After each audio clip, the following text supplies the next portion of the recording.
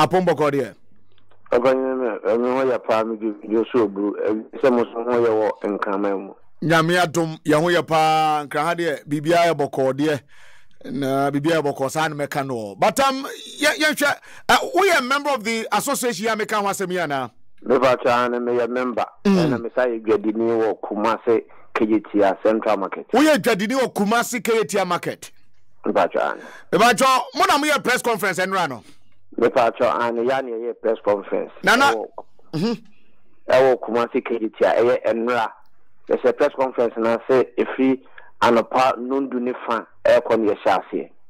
I see. Then I see here be here there's some friends and for moduma sem to ya nin komo na. Di kan me share watifu nyina a awie omutie me na machia Asanteman adehye a sabro mu nkan mamu nyina na mesro mu se kuntu hwan a na chia na ekọ yini bibia ya de wa ya Asanteman na mesesro mo se bia se Asanteman akoduru no obia nyi party sem bia nto nchen na obia ma na sante sem ehunhia no because Asanteman obia nim bia edu abato a Asanteman dodo na yeto ya abafa na nka na yenim senka abato de woto a aya na yempuntuo nkoso ayaresa eno enti na eto aba se ne adwuma beba ampa na nakofado eba beto mampanyina konya no Asanteman adehye eji pu esole ejana echi eto aba se ampa wo ba na waba pempuntu ama Asanteman yeto aba ni wiye no na nakofado ene the vice president Bawumia ene MP 47 na omufi Asanteman mu ha a woko parliament leader eye Oseche Mensa Bonsu omu nyina di Asanteman hwamo obi bebusa se eno ne sen opanyini oba Kumasi a obi enu se Kumasi de ade wa pa ye dwadie ye ka dwadie a Ghana pa de eno an Kumasi na oba ye Kumasi a ohwe Keyetia market stores eye be 7,000 na oba na se meter ba ko pe ene control Kumasi Keyetia stores nyina ye wo Kumasi dwom kura na ye tete mpatam kura no na apatabia woni mita apatabia me no ka sai Keyetia stores no yakon abo sampan abo o mampanyina aso obi amu nyina mo maba wan me no ka sai mita ba ko no ene kuntu Kumasi dwa Keyetia stores no nyina yemfa no nto nchen Kumasi Central Market yesa say yesi Central Market ye just Central Market no go up to now Central Market no enwura na say efufa ho afi so de no to nchen a yemma Kumasi proper Kumasi inner rules opanyini Kumasi akwanyina tutu oba menhia ye wo bedu e for National House of Chiefs ene menhia na opposite e kire ene ne menhia hospital opanyini me se ekwan wo nyina tutu afi so yenko Asanteman mu kokwa abre akwan antoa mo adesna sabra bosome frɛ ho bosomtwe opanyini Asanteman kwa nyina ye basa menu kasai MPP ababa ye mfie so ni ye ko mfie nwotwe adwuma ba kokora ni wa na fa se ye be Asanteman betima gyan na so se na na akofo ba ye wa pempuntunyuma amamanfo ba ko na akofo de kurom kwawe wo de wutwam kora hwe akwan yemu bia se da tukwan akọ komo akwan mi okromo bia yegu ebi anwumra opanyini se panye kora da fo wa behu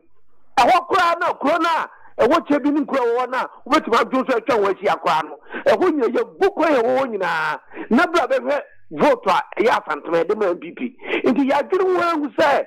MPP aban a na akofo ado ne Bawumia edi animu no opanyini ye wuso mo de yesikan Ghana nka no madwuna yo mo se Asanteman ya dwuma emre o Asante o edu abato na kofa sabio ade kora begina ho a ye beto aba ama no eno na ye twa madwuna aba so se sabio eno na ye nim nyansa ene ye nim nyansa because kama na MPP ma power no ni nim nipa bebre na bi mu eni nipa bebre mu MPP mu ene so bempa mu eni Justin Kodua mo ne Asante bedi atomi gabrochi da komo no ni mo ma set na omo hom eni ye di omo ho eni ka omo didam eni sika omo nyinya eni ena omo ba abam 8 years ye ni me japade omo ye Kumasi afi no mo ba golden tulip name golden beam hotel e wo Kumasi no yesu ni ya call ye private no mo ba sa ta mo mutimi meda ho so ne golden tulip and golden beam and no ba Kumasi omoda and no ba Kumasi na meba what's the time on NPP party no opposition no na obi de sana na bi ne party mabi na wo mu ni sika ne da golden tulip sa time no de na me pesa me kasi su ne say chechemu ye ye wo hotels bebre wo Kumasi afei hotels na bia ne price okay and the start time no part MP party no opposition you know no mo ba Kumasi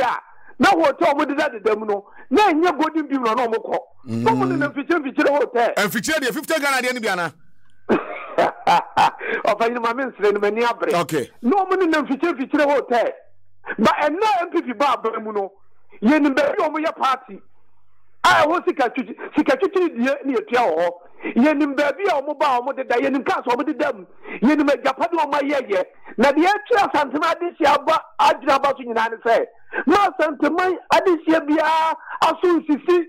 mane ma MPP sisi na so ba wo ya nyina Asanteman puntuo me no ka sai MPP be ko adisi be ko ba wa Asanteman de ensanda menu ka se busa ho se MPP from boy wo manyo mo tam no ebi anyime no mo ye no mo ma edidi a wo ya Asantini na wo to aba MPP no ejene ne ya fa bi be su fi ana menu ka se busa ho se chama wo to bi sa gold ebagu ni TV so se wonya ne ho tam no busa ho se gold ro wie ye no wo ya Asantini gold wo di bi bra wa na menu ka se busa ho se traffic tia sama huntu no onye minister mo o ne na Asanteman mo a o mo kwa convoy didi o manim no bisa wo se binu mienu no traffic tia convoy ne bidi anim ana eti ya sramo ye wa Asanteman be di ni 25 years enu na ye twi na akofo ado enu ne ba wo mi agina ba so se ye kura nyina ye tan ye da sumu ni ye de to aba ma mo na sa ne tie nim se na mbe ya nke bandada no tawo because omo do anya je kwa no kejetia omo siam ye de ani ehun every aban ye Asanteman ya ye to aba ma mo no mo ba ye no after the government hospital akawuram kuma wu government hospital akawuram menum ga adie na akofo 8 years na akofo beti bi ni sense de bo se me na akofo president no Asanteman we ma ya mamo na akofo de no ba wo mi omo ma me kire me anya bibia Asanteman wa they do 2024 elections now. And the assembly na mobile catch Asanteman. And then the actual majority now say sika majabo mumua. Yabema sa jani hantai na abo munu. Yabema back in your theater. Then it is able to because young now sika o se de se Asanteman no. Engogu nipa bi bottom. Amani pa bi sika o won. Say ye nyam kwa brefo. E ho so development. Asanteman you press conference here cause KJTI kwabere for ye bi so mo e basa na akofo do ba Kumasi hotel take FM e na host no ebusan sanana kwabere for so mo kwa nyina aye basa na mama ye kwan na mo a edu abato a ye nto aba emma wo ja sanana akofo do kan wo se wo twa 8 years you wo se ono de edu abato anyo na ekwa so bi edina kwakọ to abantaba no beto wuntu emfa ne ho omapani ka sasem no yes I dey awie nti wo kọ no wo se ebeti njema monfo sa de obi asa da tena akonya no so na ye momati ase abi nana me bo nana obi anya na agene sa abato ndu obeti ba wiem nana ba fie me ki so se ye be dum punto ne be gina so de ato aba ye ento aba se we firi biem nana wo de kire se omapani akufo do bo Asanteman tembe ka kire mo se 2024 no on konkoso obi nsanfa team ballot paper so me pa cho ebia obi a wotie me a won kan oteku Kumasi nti bia wante nti me shomo obi a wotie bi opeso hu sa asem na me kan se ye no kure no wo ba Kumasi ana mo se internet wo mon se mon gogo na mon ko Tech FM na mo ma na mo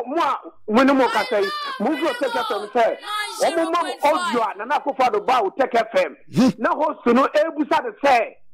Kwabre for eya Asante youth for a press conference for Kwabre. No more complain say vote to Kwabre. Edi ma eya MPP abanada go for the krom krana eya atem abua kwa no man tiwe nsa vote to ni bi ama MPP. Na yakomo so a MPP adi ohunama eya Kwabre for a press conference no. Enti say na MPP ama ma ya Kwabre akwan ama wo mo a edu abato a wo beto ati MPP. Aseba na akufo ado ebie na no kan ne say ono de edu abato nyo na ekoso obi nsa edi akwakosi abato so say won go to aboma MPP ntuba to atonto ajai na nu na eya asema yedi wasan after yeda PM minu kase kejetia the right of whom from era ada edi abone ne ya MPP ya bone ya say moda sumu ema MPP aban ba ye na nipa bi anyenye omo ho twoma anyenye skatam na 47 MPs a o say chairman sabotu da no leader of parliament wo ho ya the budget bi e ba wonim nanam e na akọ nipa 3 8 a obufi voter region 8 bi gina ho kasa emye ye capture project de se budget mu ma wo mo na 47 MPs modie my greedy bastard siko for mediocre bootlickers and now a Japanese obo form to say the Ghana bebe ye enne na saska na mo form na manyam hotam no saska na the bastard to yetimi vanya hospital sato market na ye yetimi nyama ye kumasi na rosa atutututu no yetimi nyama ye itesenya ye peru another junction so am run about yetimi nyama ye come from job akamura more than 8 years Asanteman misampa MPP abomo de na aba ko from the up to no ka say blog ba kokra nka NC ko from do ba ko na fa na ko fado wa ba so tsir Ghana nyina di ko si chebi na de chebi aya aka na ekuma say ya ba si ka ba muti ase say no na Asanteman edimi a enne sebio enne Asanteman nyansa into do 2024 no na mpunto wa Asanteman mu nyina no o ma nya nwia Asanteman ya best some to say there ya ma me sekina kan ya best some. I see. Abusia for na WIAFE and I'm need din come from Ashanti region. Or Kumasi sisi ameno ekasa ni nyina no Ashanti for development. Enra on my press conference. One more ama binds ultimatum say by November 4. Mama Asanteman tema mama ye juma ama yensa Asante for yen vote no enra ne yetomamo ochina de ne de anana de de nya de se de be but yanko ye chika kra minim sana na bi ene o national organizer ye din komoyi ubo ni din zena na bi zabi Asanteman tem no free tenei za Asante so zabi yasenia opoto ai makoma na fie no nchiri se fabom na yentie ensem bi okan na misa said that time no number one hefa because proud to 2020 elections no a question ma wo kan na bi gina simpie so Kumase e ka kire wiase nyina se ene ye fo Kumase na Asanteman tema kwa nyina ba bia aye kama gina so na WIAFE na tie wangasa onua na bi na ye nto aso mfiri ho ene fo Kumase kwa so che ba bia aye kama choboy ene fo Kumase kwa so che ba bia aye kama choboy ene fo Kumase kwa so che ba bia aye kama choboy ene fo Kumase kwa so che ba bia aye kama choboy nana o me jo pa me ba jo oti nana bi nana bi trofo what nana bi trofo na Asanteman ya ka so bi e kwa mitua wa o ya Asantene bi akobusa kwa mitua o na yi Asanteman maaye na wo promo o ma yi Asanteman ya ma o fa nipa 5 wa Asanteman mu nana bi ka o nana bi pa hwe no ne go back 8 years ago ko pe ni picture hwe ne hwe de ne fu aye ne de na funa aye greedy bastard for na me kan wasem no a o ma ye kwa mitua ma Asanteman no nana bi kan wo bi o se chairman sabu kan wo bi na po o kan wo bi na ka wo kura de wo de hwe ba bi a wo free ba wo ye desie na hwese wo to ho na ya fa ye hene kese edi ni free akọ wankra first one ne ya sa de ye hene asa akọ second one ne Asanteman de se mumma me wankra inland port up to now akamuram ya de something hene akọ omienu ni nyina na po wada ni mu because of interest in o vice president edi meba ose na po ya de hie okuma e wa Asanteman temu why ya de so fa je fie apejafie na pofri na pofri apejafie wo ya me na me ka na pofri apejafie wo yene ba wo fra apejafie enti se wo fra apejafie a enka wo de wo kɔ no agye wo tibi nyina ne sa antuma pro asanman kɔso wo de enka agye wo tibi nyina kɔfo do kan wuram ye wo de enka agye wo tibi nyina ne sa seto market ye gesi ye besi wo de enka agye wo ye minister of energy na ka ba ta ye tukuma ke ye tia more than 7,000 stores meter ba ko pe e me control the same ke ye tia nyina wo to wo nka hwe kesa wo de wadi die ni sika wo pe adapter vice president di na wo tere ho na ebedu won vice president ni ebetu say why no vice president no a wo pe di ntino yenyu so asamani mfa yenye nkwa adwuma na ye wi a yesi wo na fa do mo na busuafo mo to kuntu dwuma nyina akọ krom hwe wo kọ nkan a ye gu kwan because ye person ne ni pe film ka beto asa wo che achim ewo hwe uba kumasi obi onu kumasi bia no ni fa wo nkwa che me do fa dwe so aba udu dwe so a obetima branch go ata fa prade janse pa akoso ekọ ni nyina tutu aya kwa ya go nyina tutu pa akoso uba ti asko manpo uki asko manpo obetima fa dote hwe ufri dote jansen ekọ epatona about from Eko Blokom Janso, Eko ni nyina tutu. Kacha se kumasi akọ. Wona na bi na wo pem pie do mensia no. Nti na bi na wo se me kire no. Baby America ho asem no. Mensia no baby America na Blokom be like. Ho nyina ya na bi ni ka so. I see. We had say ufi Ese Jansen, Eko Blokom Jansen na. In between ho no, busa ne se limes fo no ho no. Obi oni kumasi bi America limes a wo ni baby America no. Busa se opanyini. Eko ni nyina tutu. Blokom Jansen na ho etibi edu anwumla uti from airport to about say ubetra Blokom Jansen no etimi take 1 hour na untimi cross because of traffic na wala the catch kuma se kwan enyina kuma se kwan ya den udo mungu so omon sanifa omon nyiska omon tiche eyi Ghana sa se mfa mo no mo nto omon kototo dan wa brechire emfa mo ho na asnipa to do na e wa Asanteman mo no ye ni yawo na yensu ni ano egu akufado ne bawomia ene na pono seche menza bu so na omoti enkra ho na omoba no ma dada omo na 2022 den no ma ye request wa na yensan wo mo so loko eje na posem a wo kana abomi pusa kakra se Asante okasa bi e kase ne a wo pe ade akọ kotokono ye mona bro na pokwa de hye wa Asanteman temo na poba Asanteman temo ejira simpie so ka kire mansan nyina se ne Asante hia e t-shirt what I say ne Asante hia nyina e t-shirt enti to munya sika kwa nya development ana munya sika emfa enye rally sakase emodwa trada mamo mase me bon enni otro no so a amofam print t-shirt emfa mamo na mamo de ne mu hia e t-shirt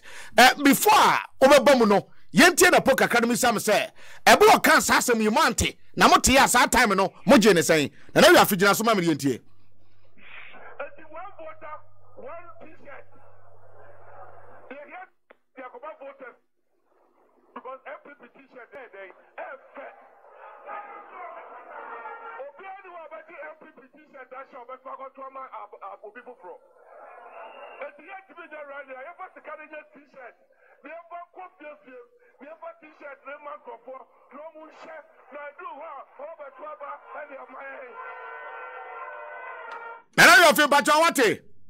na opense ya lo semu se krachnia ya teto wa Asanteman wa ku school wa be doctor arise ababe minister of education arise akwakoye minister of energy na wa twene eni se ya na ya yanko school kura eti mfra no sasemu ubetimi aka sasemu ache me kase mente sasemu ya na nto na mitwa ba sa tam no yete ye no ye mu bia na ya adwum da wono ye mu se nkola asem na no keka ye mu se na akoye se unse obi enye sika na udi short 8 years omatima fomfum sika nyo mo chom nti aya no mo kogina simple so a na adwena ye nkola adwene no mo tewo mo ba yete enu na ya boabo yese oba kwa adwaye na o man no se enu na yesiesie ye ho asa wo hwe ya yesi wo kejetia no enye kejetia ne mra dikan asi o esase o bantama Asanteman development bantama for your omode omuwie ye no Asanteman development ekọ swami eno no se chairman sabon ko ona swami fo no bo ni tutuo no eno so Asanteman development ekọ so ho me no ka se Asanteman development e ba so ase Emma omu ye do aso afe eno so omu kasai me no ka Asanteman development e ko so wan to akwa abre asama ye gu so kan no na Asanteman ye dey e kan de ye ka ti omu ne se nipa do na eno na ne ye nye fra ene ye nye bie na ya fi ye ni hwe wo mo eno na me ka se obu ho na se wo hu sika da na se bedroom be na sika no ebusu na se wa mfa kwan paso na nya sika na omo ho te wo mo because ebedu abato a sika nipa bi awia no ye de beba be tete nipa bi nkoto aba de ye sra ne se ye de mpuntuo ni nkoso ne ye pa ma Asanteman de omo ye ni nyina no a na po e kasa o se chebe monsu o kasa na bi wo mo kasa ni nyina no eye didie omo tete konta mo eye sika omo ankasa epe ahode ene ejapade omo pa mo ho enye bi Asanteman po yes mo say mo ko na mo ko pe mpuntu na Asanteman yan mo ko pe japade na de yam yan se sabre ya ye kasa yi omo wo ye wa president ko fo ni fie a wodi na o tweda o pe fo nyame nshira nyame chekere ore na Asanteman mo ya akọ ehwo no mo ye ka bi o mo nte nti o bu firi o ba de ti a mo sa mo ntre o mo say ye ka kire o mo say me no ka say o mo share live on Facebook kasa me no ka say nyane watenta ka say so o mo he o yi na say no me nya re ka kire o mo say Asanteman mrantia ne ye maame mo a ye wa Asanteman mu ye mo maso ati say sika ni kakra na o ma wi no say sika no mo fantie na enu na de aka no edu 2024 na mputujuma ye pana kana enu no de akopu ewie asema ye ka kire mo okay answer na be kona ka be sema mienu be me esa ne me gya okwan menim se ye to aba ye to ma aman panimfo and I know sir and anya me nko a unim sir NPP party na wo ho sisi ano two regions pe ena womo fapem no numbers no dodo na ta free na region ba ko a enka ho a enye yie eya Asanteman temu because me kaya 2020 elections a yekoto ye no NDC we need 9 regions NPP voter we nya from the Ashanti region no ebetwa NDC 9 regions no mu deficit ekae entikamo de enka Asante de mo NPP PSA prekope but omampani akufa do ko ahemfie opem so na ase ebra okoye no wait me more project 1 2 3 4 5 say nana yaba ye ya ebia ketia market ya asafo market ya we say ye name of lineup omo pe eye ye ban say etumi edi ewo MPP mu no e na koye eye Black Stars ana MPP first 11 ede a reserve bench no e kan ho sane ma we nyina wanti ebio ye dem say proud to 2020 elections no John Mahama of Ashanti region but a bad John Mahama leading NDC the time na project I would work kojina opem so anim no wo de tie kakra na ye ni san komo we free hotel na menya akwa ma onko san say ye time ne kra ko but ne manya time de am because ye tena say analyze videos ne audios e ba bonten and we am kasa no na se mam da the needed attention no etini afro no wadaro ma mam sima ba ko ye ntie John Mahama ye wi a ye be wrap up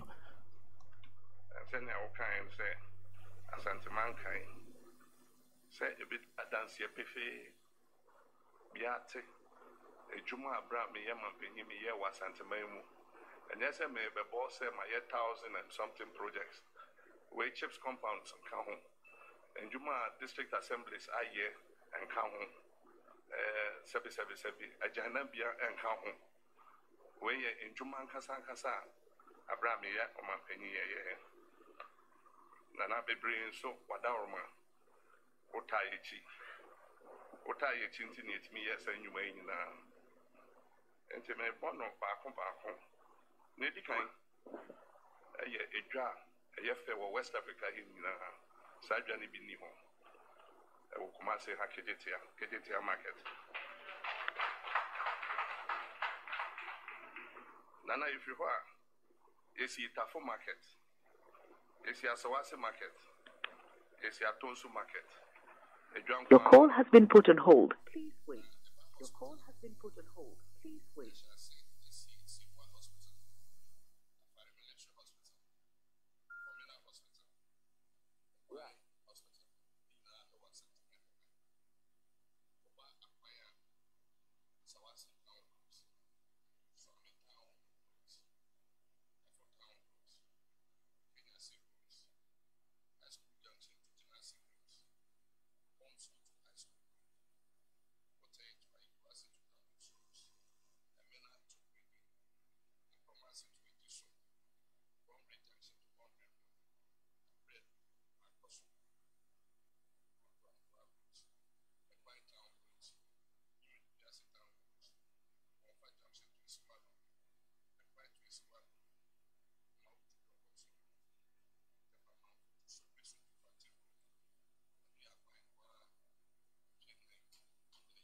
say War Hospital, Afari Military Hospital, Formina Hospital. Yeah. Sansemi, we find saying political party, you find say a minority, our region him na the leader etimiba be dear. All these projects, ejina asante hinanim na otimi church na empuntu nyuma na time or yeah na asante PSA you know yeah NPP in terms of numbers mechanism because of how our motuaba edema MPP no na akoni say no o kan na fa ho medase tama obo audio na miti o mampanyin dada ye yewa John Dramani mama na miti ne kasa asoma bitimi aka chen se awie Asanteman mi gram nante ne mabawa wo se e de pacha wa ma no se ye ni na ni ye ya bone won fa ye bone nche because imputujuma wo kan ho aseme wo keka nyina no wan ko jira bi no kan wo gina manhia palace yewu anim sante hene no na John Dramani mama wo kasa aseme ma min kai wo kakra tama keyetia yesi keyetia na yewa ko jobo so na ye mejo of Kumase ye gadifo ye ne ne bi akone abanti keyetia gwa na esi wo no me kasi ni pi awiai se John Mahama ene si keyetia gwa no na yewa sante hene boa no e man si keyetia gwa no we and na Asante na WIAFE of una who confirm sa project na ma no me confirm on authoritative no dinner say me say John Mahama ne si keyetia gwa no Kumasi ja obia ya we say John Mahama ne si keyetia gwa enye nto na mi ka kire wo o de si ke John Mahama ne si keyetia gwa even kan me no ka say enu na me ka say MPP aba ye ko mfi wo twini hwe ko fom gwa akan wuram me no ka say Central Market me no ka say ko he wuram atu afọ de bia si Ukraine war eso Ukraine war ko for the chrome chebi eni nkurase ene de Ukraine war na amfete wo ye kwan ye project what the Ukraine war na amfete me no ka say kuma government hospital akan wuram after government hospital akan wuram de kuma si na wo na etutu na enu na me ka be si so say eye 47 MPs obufra Asanteman mu a awo se chairman sabosu di omanim omunyina omo fu ni bombe die pesemi kuminya oma ya Asanteman kwa mitua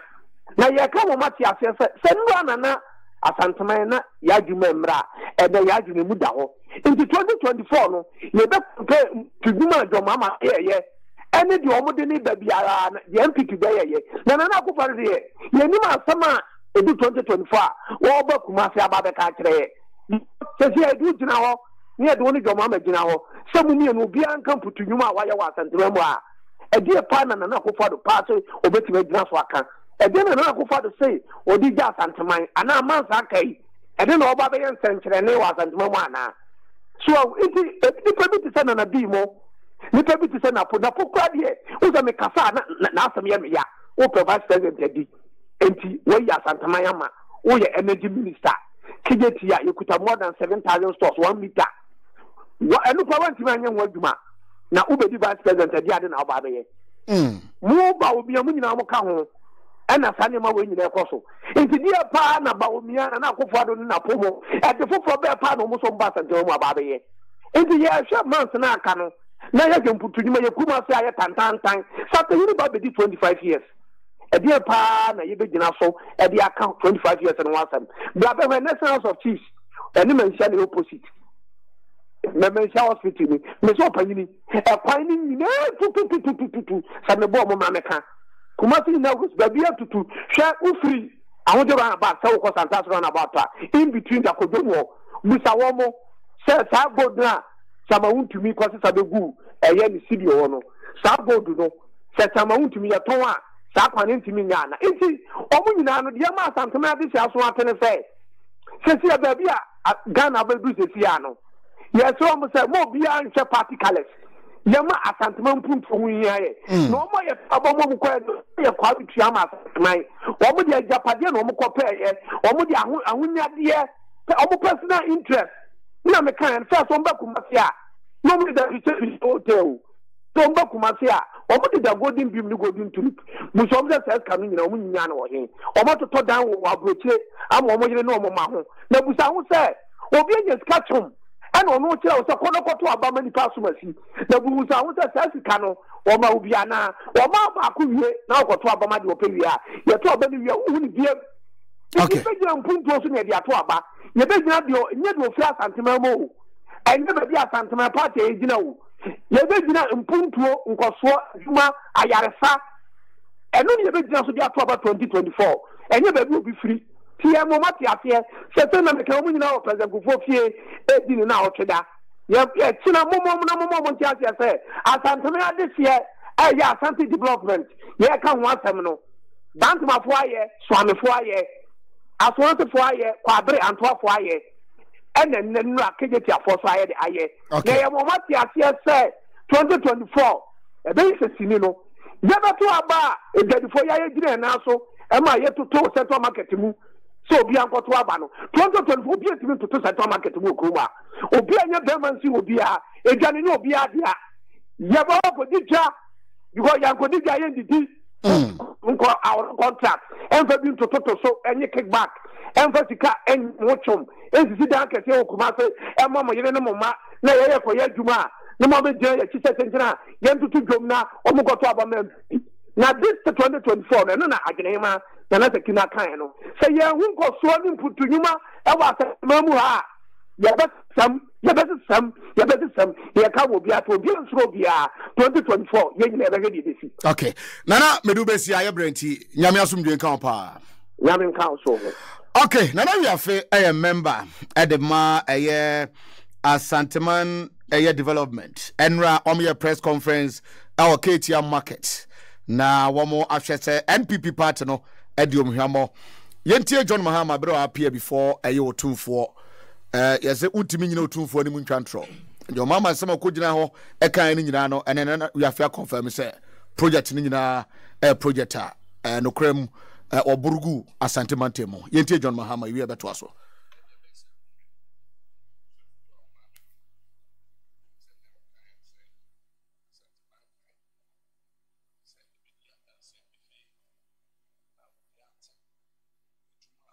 Asanteman. And yes, I may be boss, my 1,000 and something projects. Where chips compounds and come home. And Juma district assemblies are here and come home. Sebi, a Janabia and come home.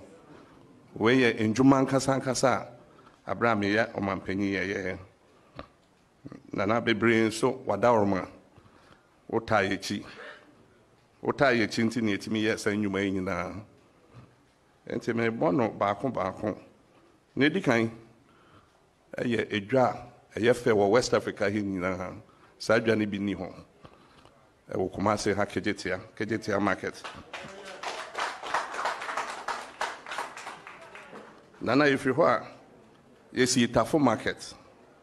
yesi Asawasi market yesi Atonsu market edwa nkwa no na eba hospital ye shall say esi Sewa hospital Afari Military Hospital, Formina Hospital, Bekwai Hospital, Nina Ewa Asanteman ha. Oba Akwanya, Asawasi Town Roads,